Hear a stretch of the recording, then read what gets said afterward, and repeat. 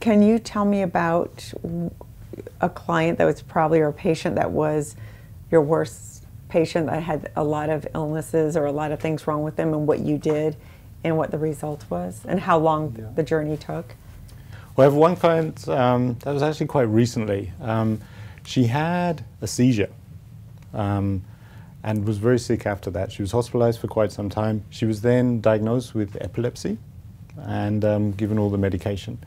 Unfortunately, the medication had so many side effects with her, she wasn't able to perform in the way she was. She was also in entertainment business, so it was important for her to be, spontaneous and witty and things like that.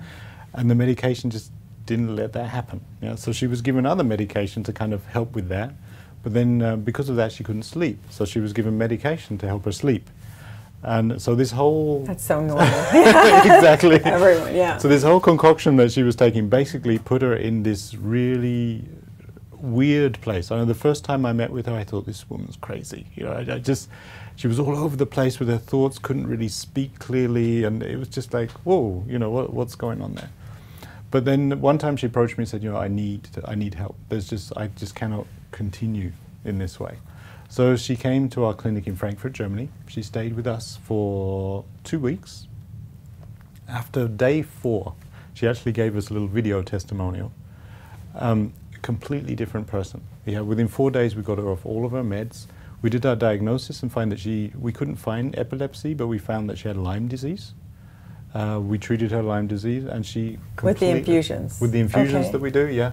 We also do stem cell therapy, autologous stem cell therapy. So we use that as part of the regimen. What does that entail? Autologous stem cell therapy entails, we take some blood, and from that blood we can extract stem cells. We have stem cells in our blood. So we do a large blood draw, we can extract about 300,000 stem cells. In our lab, over the period of about 8 days, we multiply those stem cells. So after about 8 days, we have about 4 million stem cells. Yeah. And in the meantime, we are giving the patient IVs, we're fixing their immune system, giving a detox, kind of preparing them. Then after that 8-day period, we give the stem cells back. How do you detox them?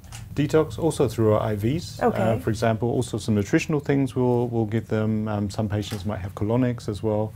So there's a whole range of things we can do. Okay, wonderful. Yeah, I know colonics is a great detox. Right, juicing greens, water, and colonics, that alone. Yes. Yeah. That's right. And then just a few IVs as well. So they just stay there, and you do your thing. Do my thing, detoxing and making them healthier, and then you... Right, yeah. Oh. So with the patient, after 10 days, wow, it completely turned her life around. She said, Phil, you have saved my life. And she's off all her medication, leading a completely normal life, back in the entertainment field, just her career's going crazy at the moment. And she's great, she's fine. There's no follow-up, there's no home program. That's wonderful. She's that's wonderful. In 2 weeks, and that's it. That's right, yeah. So, are you ever afraid that you're going to do something on someone, especially someone who possibly had epilepsy, that they might die in your office, or you might do something that's catastrophic and they're going to sue you, or how do you deal with that stuff? Well, I wouldn't say I'm afraid. There's always a risk, and you have to have, there's a certain amount of respect. And there's a lot of crazies who are just sue happy. That's true, yes, yeah. But I do find the kind of patient that feels comfortable with us is usually not that kind of patient. Okay. Yeah. These are patients that are willing to take that risk, they're willing to think out of the box, take that step outside of mainstream medicine and try something new. So that kind of reduces the risk of that. But there's always patients, of course. I've had patients that have traveled to me from the US, they've come to our clinic in Germany, the day after they got there, they died. These things happen, yeah. And that is the reality of medicine. So being in medicine, you can't be scared of that. But of course, I have to make sure that I'm doing good medicine. So I can't ignore the facts. And do you watch who you take?